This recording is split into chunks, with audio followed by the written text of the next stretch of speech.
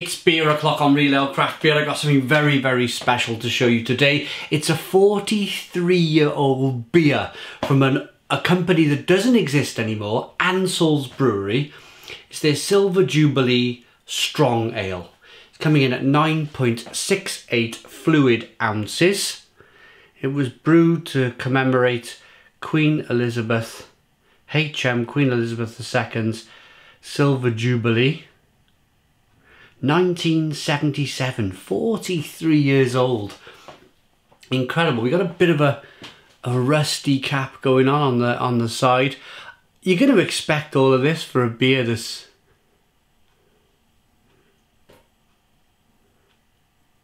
43 years old. There you go, there's the bottle cap. Oh, it doesn't want to. Let me get out of the way.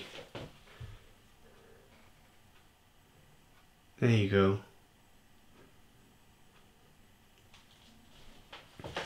So I was working in a lovely lady's house just last week, and we got, naturally, whenever I go to somebody's house working, I always end up talking about beer, and because they always say, is this your day job? How's business and whatever? And I talk about my little bit of carpentry I do, and I talk about the beer, naturally. And as soon as I mentioned beer, she went, oh, I was an old lab technician for Ansells Brewery. And then we got into the story, and she said, I've got some really old bottles of beer that you're welcome to have one. I thank you very much. Of course, I said I'd put it on YouTube, so hello, if you're watching. Her son is going to show her the ways on YouTube. So what I'll do, I'll probably knock on her front door next week. And say it's on YouTube and give it a watch. But anyway, let's get the beer out. It's bending my opener. I've never known anything like it. Right, we're off. We had a little bit of carbonation as well. This is a little bit of... What happens is generally yeast over time goes a little bit black, and I'm just looking here just to see if there's a bit of that going on. Yeah, so she was a lab technician at Ansells, and apparently they spent loads of money on refurbing the place, and then within a year or so of refurbing, like they spent like £1 million on the place. They closed. The Allied Breweries, who owned the brewery back then, decided to close it down.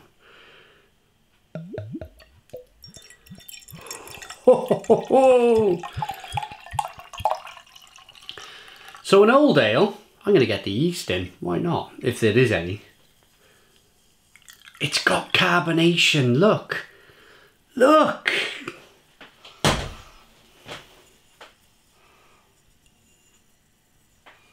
It's carbonated, 43 years old, carbonated beer.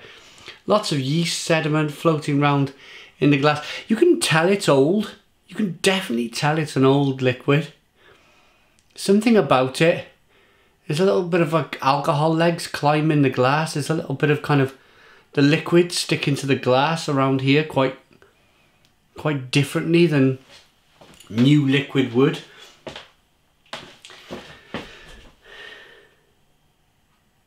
Yeah, it's definitely bottle conditioned. Can you see that? Can I get you to have a look at that? I'm not sure what we're picking up here. I was going to say something. Oh yeah, so a strong ale. There's no ABV on this beer, so it can either be 7% up to 11%. That's the ABV category for a strong ale. And it can either be an old ale, a barley wine, or a burnt strong ale. That's the three categories an old ale comes under. It's a very dark coloured liquid. Deep mahogany coloured. Lots of yeast suspension in the glass. I'm going to get the aroma. Exciting times.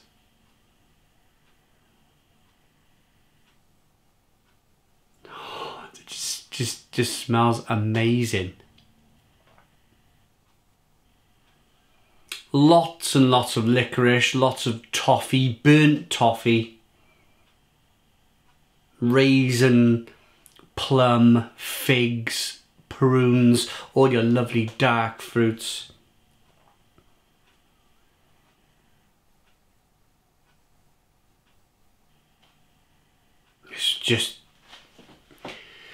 It's just had so much time to mature and do its thing. 43 years.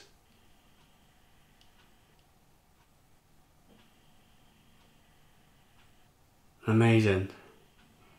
Amazing. I'm going to dive in. Cheers, everybody.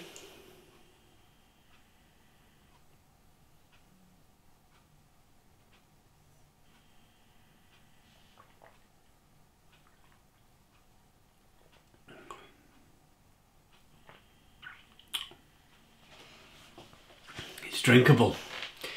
It's drinkable. What's fascinating is the fact that it's still carbonated. You can see the carbonation carefully kind of moving through the glass. But the reason why I'm looking is because I'm trying to show you that it's still carbonated. I can feel the carbonation on the inside of the mouth there. Bonkers.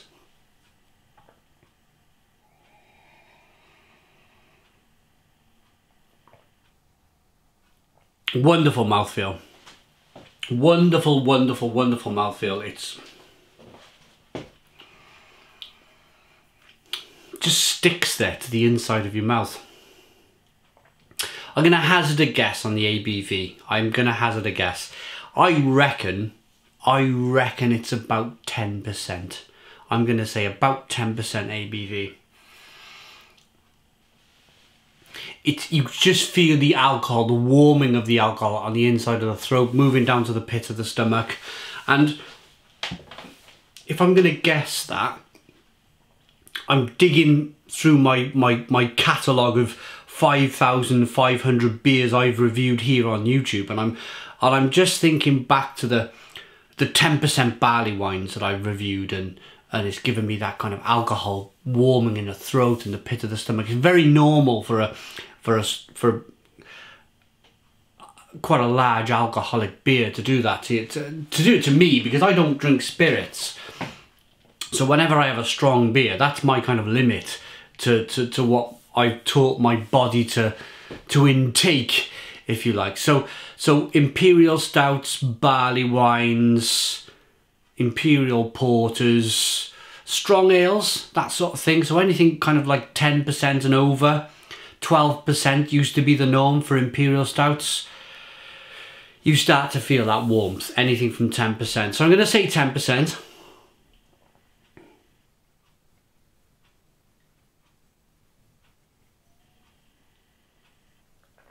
Speaking to a beer historian, who I know here in South Wales where we live, apparently Ansells had a big stronghold in the Newport area of South Wales. There was a lot of Ansells pubs in the area, and it's amazing, isn't it? I mean, I wish I did a little bit of kind of Wikipedia work on this before I reviewed it, just to talk about Ansells Brewery a little bit, where they came from, but there was lots of breweries in the Burton area back in the day. This still is. It's still the brewing town of the UK is Burton-on-Trent.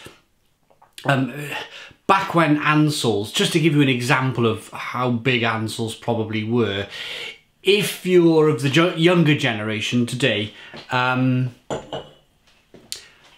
Marston's, think of Marston's or Banks. I think they've rebranded them all now, Marston's pubs.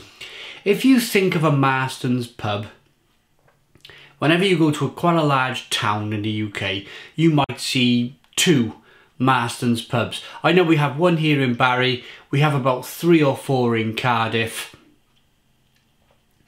They're kind of like big chain foodie type pubs. That's what Ansells, I'm saying that, Marston's is more of a food-led company these days. It's more restaurants, more fish and chips, pies and pasties, that's not pasties, but pies and sausage and mash and all-day breakfast, that sort of thing, burgers. the breweries realised that there was a lot of money in food. But I reckon back in the day, Ansells would have been one of the chain of pubs which probably served a little bit of food, but it was more of a wet run brewery, so more beer was sold. People used to drink a lot more beer back in the day. The pubs used to be a lot more kind of busier than they are in the year 2020. So I'm just trying to think back really as to what this brewery would have been. What would have been Ansells' kind of brewery and market and business, because there was a lot of big breweries back in the day. Bass were huge back in the day. They don't exist anymore. Ansells, big chain, don't exist anymore. Who was the other one? There was a few. Whitbread, who used to own Costa Coffee and Premier Inns.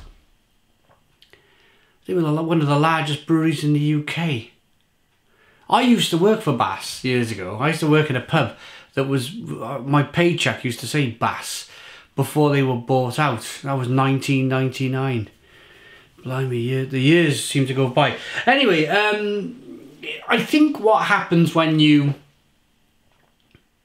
I suppose the danger really is that when a business goes bankrupt, and not bankrupt, but if they get bought out and closed by, because they're still going, Molson Coors are still going, they probably got the rights to this brewery still.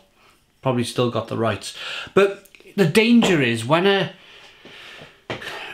something disappears, that's the better word for it, when something disappears, there's always that kind of like I was born in 79, so I was probably around when Ansells was still going, but at the very last legs of it, so I wouldn't have remembered. So the danger is with Whitbread, with Ansells, with Bass, is that you start to kind of glorify it. You start to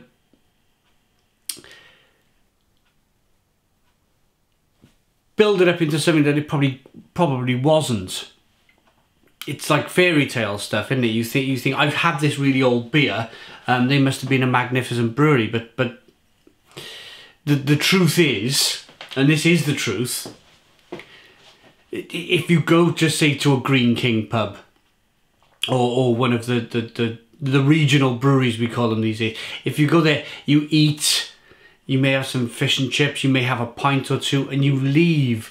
And if they disappeared from the street, if the business disappeared, how many people would remember in 10 years' time who say Green King were? And that's the truth of it all. That's the, what I'm trying to say is that they're a company that survives through profit. They're a fish and chips kind of pint, and then you leave and then you forget about the place. You don't like glorify it, do you? You don't like go, oh, Green, what a wonderful thing Green King is. You just, that only happens, I'm getting to the end of my story now, that only happens when a business disappears. You remember that business just by seeing an old pub sign somewhere, because there's an old pub sign in Cardiff, in the centre of Cardiff, it still has an Ansells sign on it, by the Cardiff International Arena. And then you start to think, oh, I wonder what that place was like, and then you, I suppose what I'm saying is you overthink it. You massively overthink what that company probably was. Beautiful beer.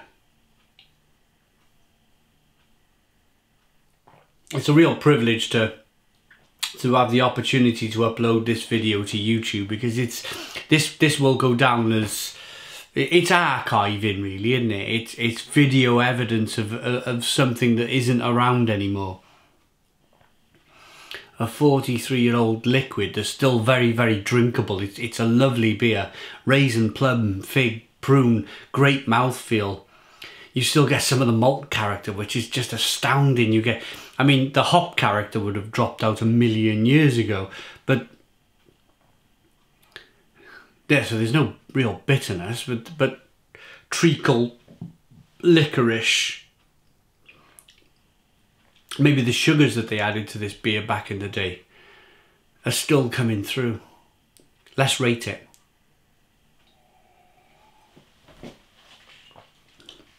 Oh, and what you got to remember as well, very quickly before I rate it, is that this sort of thing is quite rare because people used to drink in the pubs years ago. The idea of going into a supermarket and buying yourself a pack of bottles of ale was you're 4 for 6 bottles in Tesco, say, these days, where you took the bottles home and you drink them. They didn't really, it wasn't, even when I was young, I think the first bottled beer I seen in Tesco that I thought, that looks really interesting, was Hobgoblin. And that was just every now and again you'd see a Hobgoblin in the shop. People used to drink in the pubs, so there was no real physical getting hold of these bottles experience. And that's something else which I wanted to mention. So this day and age, when you go to the supermarket and you see a whole aisle full of bottles of ale, that wasn't a thing in 1977. That's the reason why when these breweries go to the wall, if you like, a lot of it disappears very quickly. So to get a bottle and review it on, there's their badge. It was a squirrel. This is so I want to document as much as I can before we stop the review, finish things up.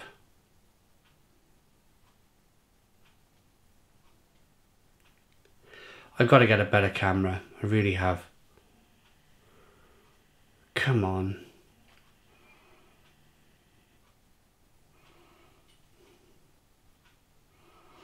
Get out. I got it. It picks up your face. It wants to pick up your face more than objects. There we go. This is some kind of squirrel, was the Ansell. Okay, so that's it really. I've showed you everything. It's probably in this 9.68 fluid ounces, which was the old measure, is probably these days. That looks to me like a. Let's grab this dog's window. Yeah, it's taller, slightly narrower. That's a 330 milliliter bottle. So this is a. I'm going to say that's a 255. I'm going to say that's probably a 255 milliliter. I'd like to know what 9.68 fluid ounces goes over to milliliters. If you could comment in the comments box, that would be great. Rating for the beer. Rating the oldest beer. I think I know I had a Thomas Hardy's ale, which is 3 years older. 1974 was Thomas Hardy's beer. That was 3 years older. So yeah, still a massive achievement to be able to find these old beers.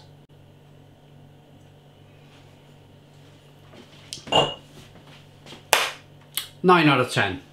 9 out of 10 from Real Ale Craft Beer. Please put your comments in the comments box, subscribe to our daily beer and food reviews, give us a big fat thumbs up. Boom! Cheers!